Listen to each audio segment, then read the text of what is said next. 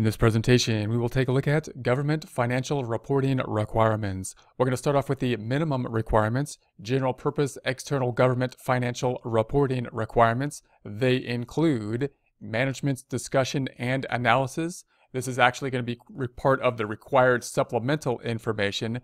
This is going to be a key component for the governmental type of organizations because it's designed to give a narrative format and easy to read type format of the basic financial statements and the current financial position and results of financial activities compared to the prior year. We then have the government-wide financial statements and fund financial statements. We'll get more into the difference between the government-wide financial statements and fund financial statements, but for now, note that the government-wide financial statements are going to be focusing in on the entity as a whole. The government-wide activities focusing in on more of an accrual type standard, one that we would be more used to. The fund financial statements are going to be breaking things down to relevant components, focusing more in on the flows of those relevant components using then a modified accrual type basis oftentimes for the fund financial statements. Then we have the notes to the financial statements and we have the required supplemental information. The key component of the required supplemental information being the management's discussion and analysis. Focusing in on the financial statements, we have the two formats. We have the government-wide financial statements and the fund financial statements. The government-wide financial statements give an overview of a government's net position and changes in net position. This can be compared more closely with for-profit types of organizations when we're considering, in essence, the balance sheet and the income statement. We're thinking, in essence, of the net position, balance sheet type activity, and the changes in net position, income statement, how did we do, performance type of activity over the entire organization, which is typically what we would think of in terms of financial statements for a for-profit type of organization. Therefore, although the terminology will change, the government-wide financial statements will more closely relate to what we would consider for a for-profit type of organization. One of the terms that will change, and we'll see more of these as we go, is the net position. You can consider basically the balance sheet or the accounting equation, assets minus liabilities equals equity typically. Well, here we could say, well, what the net position is. We could think of that as the equity type section, net assets, net position, assets minus liabilities. The fund financial statements give more detailed financial information about the government. When we compare this to a for-profit type of organization, note that the government-wide type statements is what we typically consider because as external users, we want to know the organization as a whole to know whether or not we want to do business typically with the organization. That's what we want to see in the financial statements.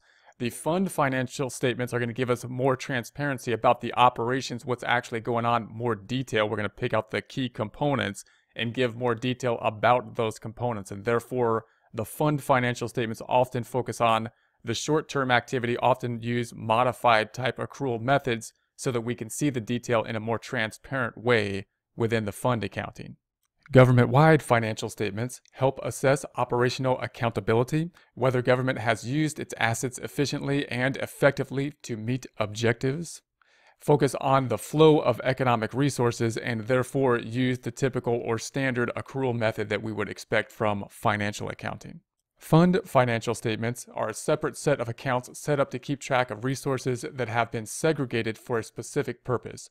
We'll talk more about how to do that, how that process works, how we separate this information out in future presentations. But just note that when we think about a fund, we typically think about a specific purpose that has been set up and a specific set of books that are being applied to it. And therefore, we can consider the fund as, in essence, a separate type of entity that is going to be assigned its own set of accounts and therefore have a general ledger. And therefore, we should theoretically be able to make financial statements from that information, such as a balance sheet type statement, a net position type statement, and an income statement type statement or a performance type of statement. Fund financial statements help with fiscal accountability, whether the government raised and spent financial resources in accordance with constraints of budget, legal, and regulations. Focus on short-term flow of current financial resources. This is going to be a key component when we think of the fund accounting. We're typically thinking about short-term flows. So this leads us to the use of a modified accrual method rather than a standard type of accrual method, so that we'll have slightly different accounting for the funds as a result in part of this focus.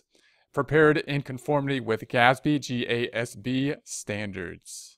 Governmental Accounting Standards Board. Now we're going to talk about a comprehensive annual financial report. This is going to be over and above the minimum requirements that we have talked about thus far. Generally not required to prepare the comprehensive annual financial report, the CAFR, but most governments do so. The CAFRs are prepared in conformity with GASB standards. The comprehensive annual financial report typically includes an introductory section, financial section, a statistical section, a title page, a letter of transmittal, and other section.